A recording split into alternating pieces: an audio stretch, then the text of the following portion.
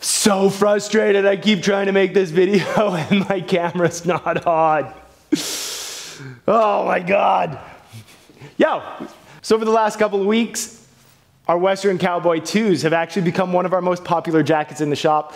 I wasn't paying attention, but when I looked yesterday, we are almost out of stock in all 3 versions of our Western Cowboy 2.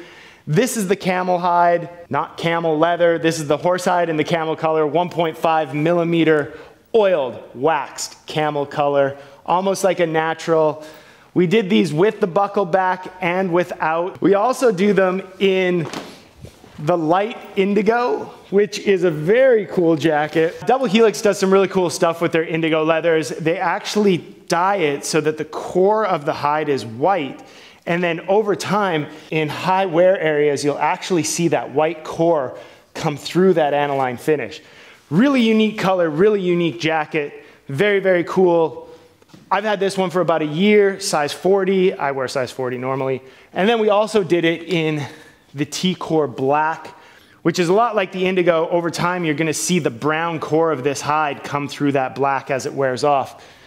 These are on the site, but they're in super limited stock. I didn't really realize that. If you guys got any questions, hit me up. I can get you sorted.